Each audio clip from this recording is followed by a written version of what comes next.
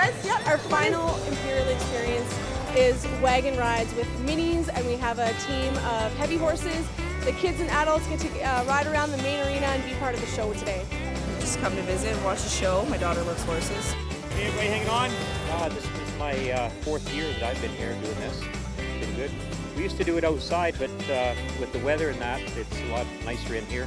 Well, a lot of city kids don't get a chance to ride on a wagon and see a team of horses and actually come up and pat them, and it's a big event. It's really good for city kids to be able to do something like that.